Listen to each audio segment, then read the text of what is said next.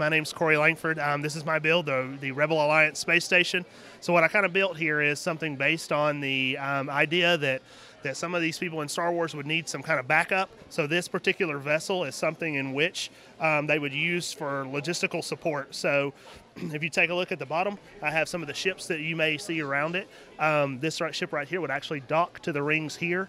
Up here a little bit further, you have all the engines that actually spin and move. So all the engines to actually propel the piece of it. Wow. And all of these rotate. And then the other thing, this ring right here is what, like kind of a directional ring. So if the space station, if you can imagine it, it would actually need to spin on a 360. So these would be like the engines that would be used to spin it 360. If you take a look inside of this particular ring, you'll see the power station. You'll see the red power orbs inside of it to actually power the deal. And then one section up is the living quarters. All the living quarters have beds, they have a sink, they have a shelf, they have everything you could possibly need, and there's a person in every one with lights. Then one up is the fuel tanks.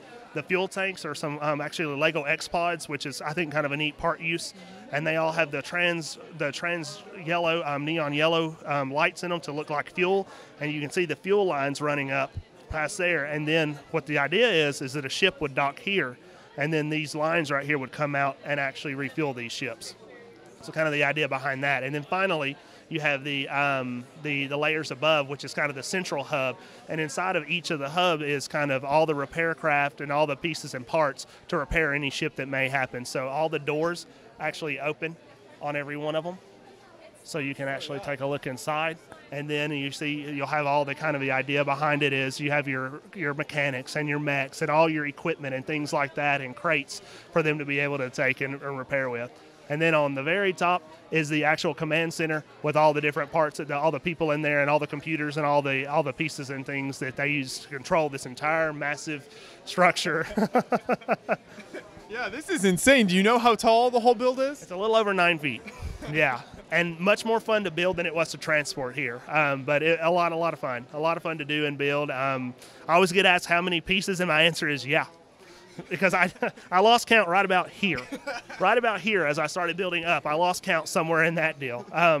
But yeah, and the other question that you always get asked is it glued? No, it's not glued. No craggle. So have there been any major incidents as you were working on it? Obviously, it's not a real wide base here. Right. So the biggest thing about it is I started on this in November. So a lot of people think, oh, you started in November and you built the whole thing and it's just kind of finished. But the idea that you really have to remember is I built this in November, and this right here was built in more like December or January. So when I got here, I hadn't seen how this hooked up since January. So I got here and I started putting it together, and I thought to myself, I don't remember how to hook this up. So I had to play with it for a little while to actually get it hooked up.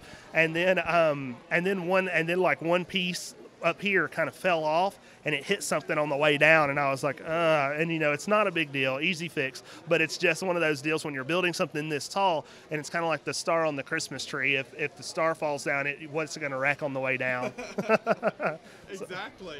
So you showed some movement earlier. Talk a little bit more about how you incorporated that into the build and how that works. So all of them are just this is kind of my first build with the just the power functions. I just use the basic remote and 2 channels. So the bottom channel actually controls the base ones, and then the top channel controls the top ones.